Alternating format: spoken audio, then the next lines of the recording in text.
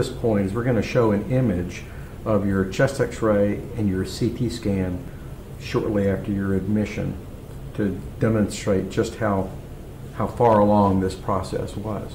And it was about this time that I think the infectious disease physicians saw you and started ordering tests and so forth. All right, so that's your image and demonstrates diffusely abnormal lungs. As I mentioned earlier, you were never put on the ventilator but required high flow oxygen. And then, as we say in New England Journal case studies, a test returned. And so